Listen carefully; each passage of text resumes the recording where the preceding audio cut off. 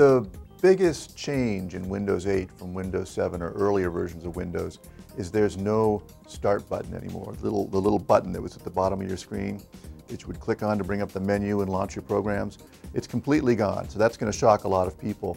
Instead, the start menu is now a start screen that fills the entire monitor. And there you find little tiles, well actually large tiles on there, each representing a different program that you can run.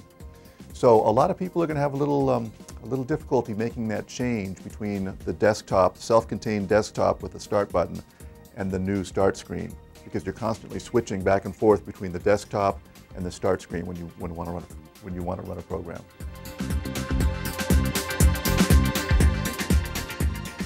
The new book was a lot different to write. It's more like describing two operating systems in one. You've got the basic desktop, which I've been writing about for 20 years, and then you've got that new start screen, which runs its own little apps, little programs. So it's really like two operating systems in one, and it took a lot of effort to give both sides equal attention.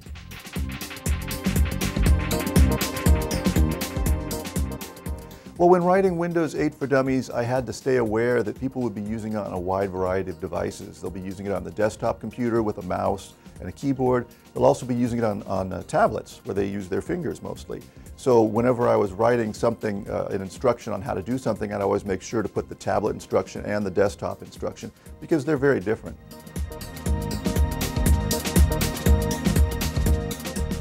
Windows 8 works really well on a tablet.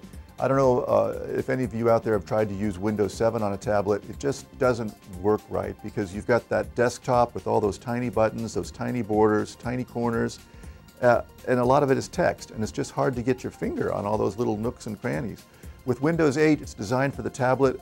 You've got large tiles on there, which are really easy to touch, really easy to move with your finger to scroll through the menus. Everything is larger, and even the control panel, you don't have to hit tiny little icons. You've got large letters that are just so easy to touch.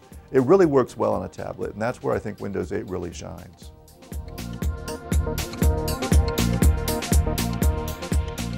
When using Windows 8 with a mouse and keyboard, it's really important to remember the corners of the screen, because you move your mouse to each corner of the screen and it'll do something very different. It'll bring up menus, it'll bring up recently used apps that you've seen in the background, and those menus don't appear unless you actually point your mouse into the corner. So that's a really important thing to do. If the menus are hidden, they just don't come into sight until that mouse reaches that very corner. So the first thing you do when you turn on Windows 8, take your mouse and point at each corner and just see what each corner does.